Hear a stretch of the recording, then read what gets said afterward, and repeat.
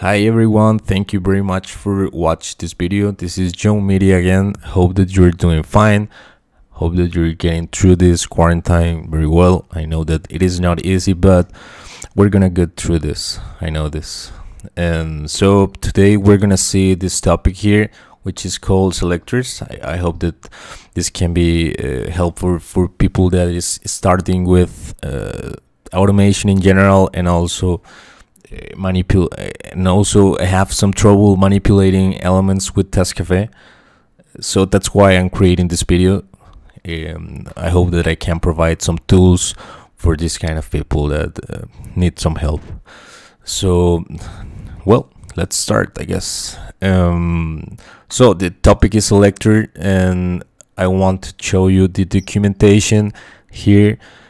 What is a selector object? Basically, a selector is the what identifies page elements, and it allows us to perform actions, for example clicking, dragging, and among others, and we can check their state for a future assertion to see if something is going well, it is behaving as expected, for example. So basically that's a selector. It is what help us to identify elements in DOM. All right, so you might be wondering how I can work with selectors with TestCafe. All right, we just have to import the selector library from TestCafe, and after that we just have to create a variable, for example, and just put an equal there and call the selector word and pass the selector that we need. In this particular case, TestCafe has everything oriented to CSS selectors. I think that it is an amazing approach since it is way too fast than Xpath, and I guess that it is an amazing approach that they decided to take. For example, here we have different methods that we have available for us to use. I'm gonna try to explain you the best or the useful ones that I found, and I hope that you like this. All right, let's start.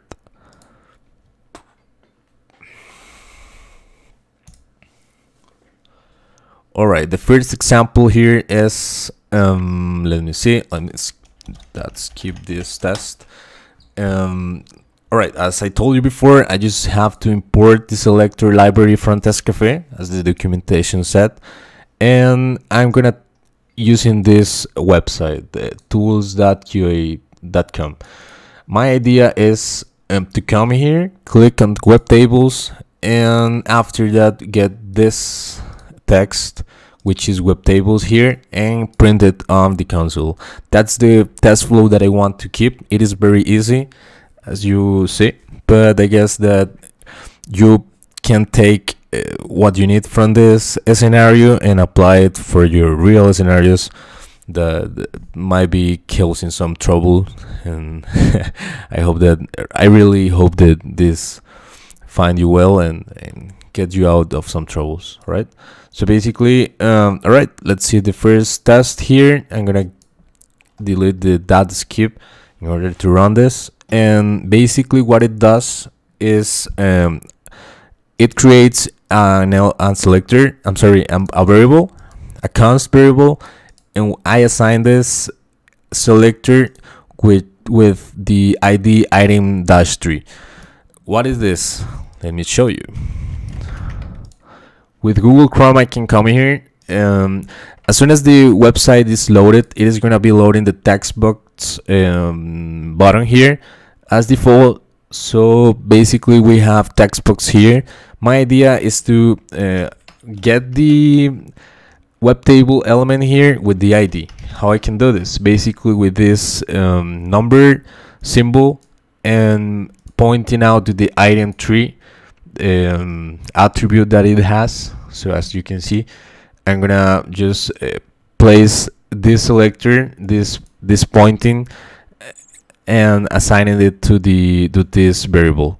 So the next step that we have to do is all right, use the TestCafe API just using await t, which represents or acts as the web browser.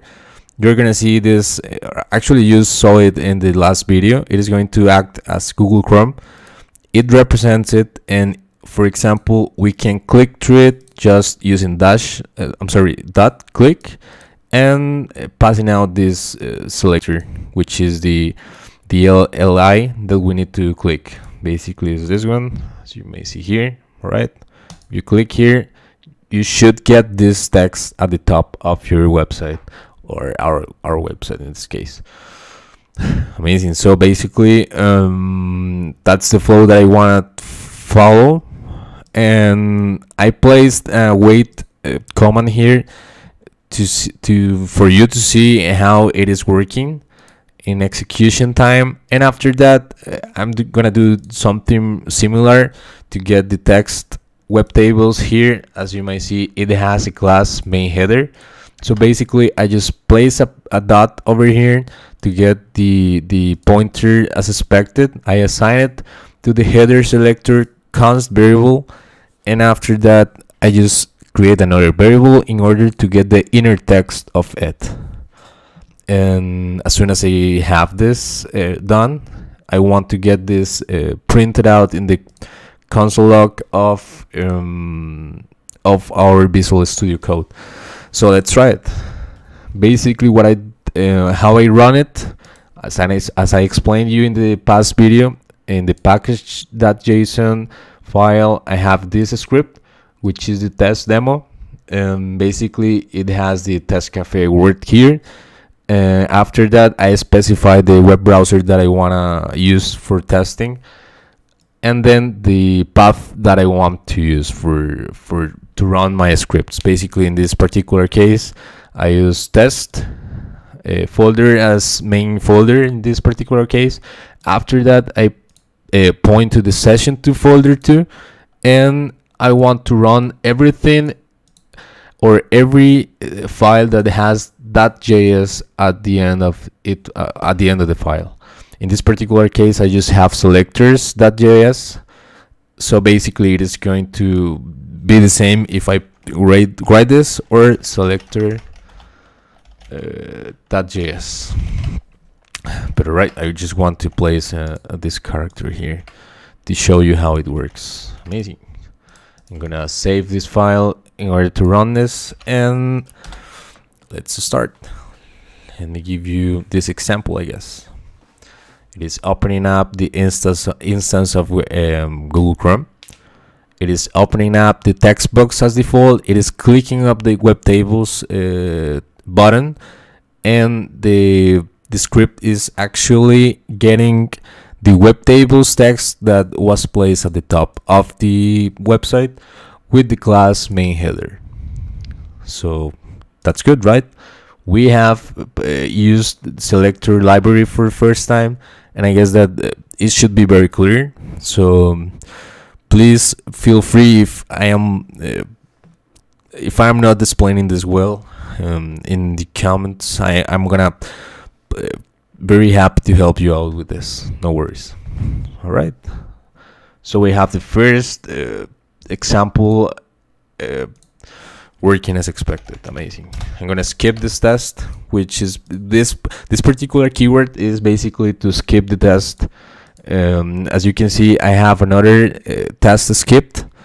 I just want to be running one-on-one. So basically, I'm gonna be deleting that skip word as soon as I pass to the next example. All right, excellent. Let's start with the second test example. All right, let me show you. I guess that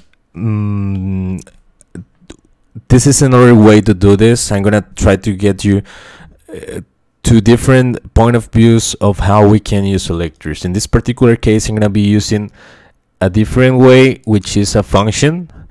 And for example, at the top of the script, I have this particular function here. Let me show you. I have this one, element with ID. Basically, it is gonna be a function which is gonna be receiving an ID, and after that, with vanilla JavaScript, I just want to get the element by ID of the document. So basically, I just come to here to show you with more detail. Basically, when I click on the element, I just call the function and send the parameter of the ID that I want to find. So it is basically the same flow than the last test. As you might see here, I declared a variable with the selector pointing to this ID with this number character. However, there is another way to do this. There is another way to handle it. TestCafe allows us to do this in different ways, and this is just another example of how you can handle this with element with ID using vanilla JavaScript, returning the document dot get element by ID. I'm sorry, this one, and using the ID that we want to pass. All right. So basically, as you can see, I'm gonna try to run this test out to show you how this worked. It's basically the same flow. It is gonna upload, or it is gonna open in the instance. Let me see what happened. I guess that, all right. Function. Oh, all right. I didn't save the file, so it wasn't opening any any test. All right. It should charge the website that we want. All right. Text box. It is gonna click on web tables again using the ID, and after that, it is going to also print that what we want, right? Web tables. That's amazing. So this is another way that we have to use selectors with parameters. So yeah, I hope that you find this useful. All right. I guess that I'm gonna show you another example over here, which is the options dependency. TestCafe allows us to do this. I'm gonna show you the official documentation, I guess. Let me see, where was it? Constructor. All right, we have different options to handle selectors.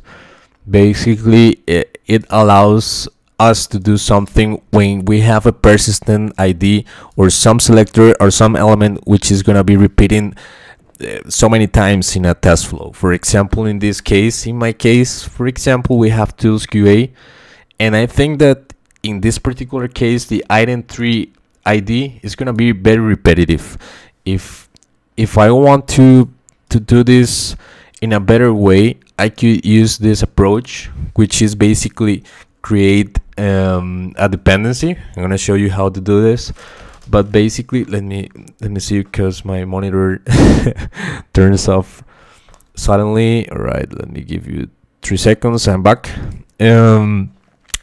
Basically, we declared a persistent ID in an object notation with a key value. I'm gonna show you this in a real example. Just give me a couple of minutes or seconds, actually. And after that, we're gonna create a function very similar to the one that I created here to send a parameter for a function. Very similar. However, in this particular case, since the element is very repetitive, we don't want to send over again the same parameter, right?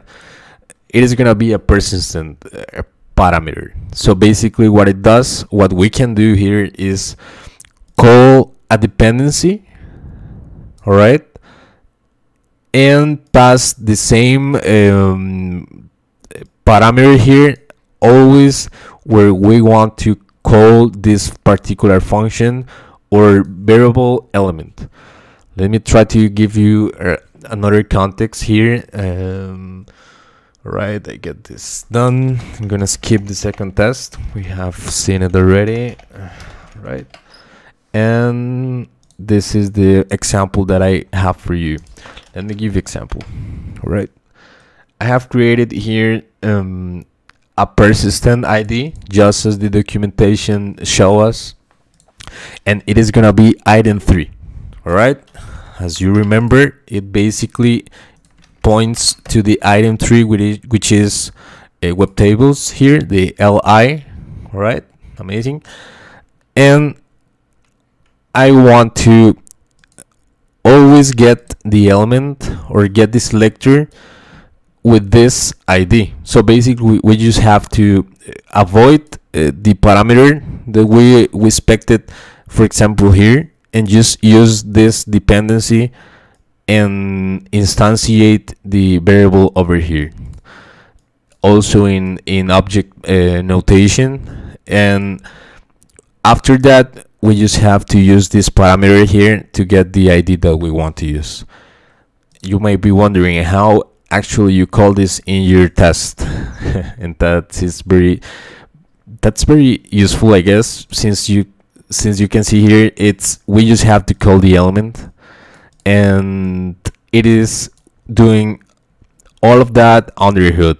It is going to get the selector already, and it is going to be using the dependency here to get the selector working. It is another approach. It might be useful in some cases, and I just wanted to let you know that this possibility exists, and I hope that you get this. All right, so basically I'm gonna run this to show you that it works. Right, it is instantiating the web browser, in this particular case Google Chrome. Right, it is clicking as expected, and it should get the web tables header at the top of the page and print on console. Amazing, that's good. I guess that I hope that you get the point. Let me get you a little context of how TestCafe explained this. For example, this is the explanation that they gave us. Use this option to pass functions, variables, or objects to selectors. The dependencies objects properties are added to the function scope as variables. Basically, use dependencies instead of the function arguments if you do not need to pass new values every time you call the selector. And that's how it works. I hope that you like this. I just want to let you know that this exists. There are multiple approaches over there, and I'm just giving you a possibility, and I hope that you like this. All right, I guess that this video is gonna be long or very extensive if I continue it, so I guess that I'm gonna do a second part in the next days with the other examples that I have for you here. So I hope that you like this. Please let me know if you have any doubt in the comments. I'm gonna be very happy to help you out with anything that you face. Please subscribe if you like this video, if you wanna keep watching this kind of content, and I hope that everything is fine. And please subscribe and be patient for me, since I'm having a lot of work and I'm having some kind of troubles to get more videos, more content, but I'm gonna try to be more regular, I promise. So goodbye. Thank you very much for watching. Bye bye.